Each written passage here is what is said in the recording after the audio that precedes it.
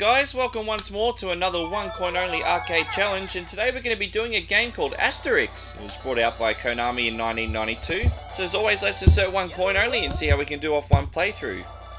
I have played this game before, it's been a long time. We're going to pick Asterix because he's bigger. Even though Asterix is the main character, I have a feeling I'll kick a little bit more ass with this guy. Now, for those of you who are a little young, this is based on a very popular comic book and cartoon in my childhood. I'm a little bit embarrassed after all these years. I don't really remember the story too much about this. I mean, when I was in year 1 and 2, some of my really popular memories were skipping class, and yes, I did do that sometimes in year 1 and 2. And I ducked down to my primary school's library, and they'd have every single Asterix comic in there, and I'd just sit down in the corner for hours just looking at all the pictures. Keep in mind, as a 6-year-old, I didn't know how to read yet.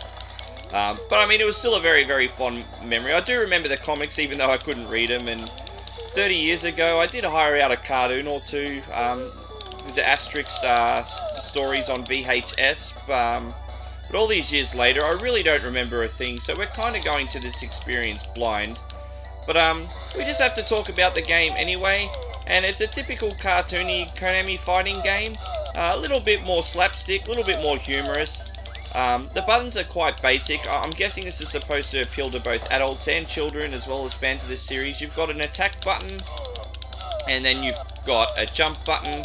You can double tap the directional button and you'll charge, and then if you hit an attack after that, you can do a special charge attack. So I mean, the controls are incredibly basic, but totally functional. They don't need to be any more than what they are. The game itself does feel quite hard though. It feels very, very easy to get hit and surrounded by enemies.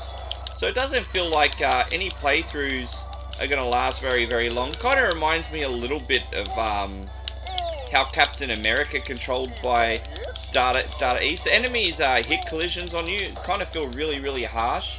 It's one of those typical fighting games where it feels like it's too easy for them to hit you before you hit them, which is a real shame.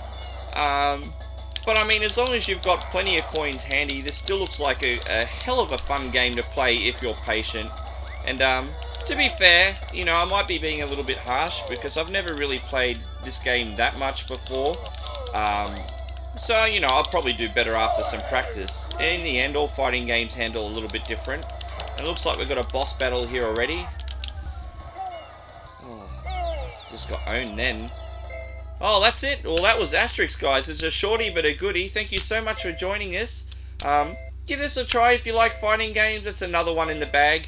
And please subscribe, share this video to your friends, and tell them all about us. And we'll see you next time.